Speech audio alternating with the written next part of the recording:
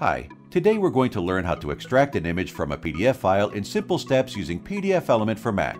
Open the PDF file with the image you want to extract. You can drag the file to the PDFelement window or use the Open File icon on the welcome page for this. Click the image icon to go into image editing mode and select the image to be extracted. In the new toolbar above the document, click the Extract icon. You'll be asked to save the image as a PNG file. Choose a folder in the Finder window and click Save. That's it! You can now open the PNG file in an image viewer such as the Preview app or the Photo app on your Mac. To see more PDFelement videos, please search for PDFelement in YouTube's search box at the top. To download a free trial of PDFelement for Mac, please click the link in the video description below.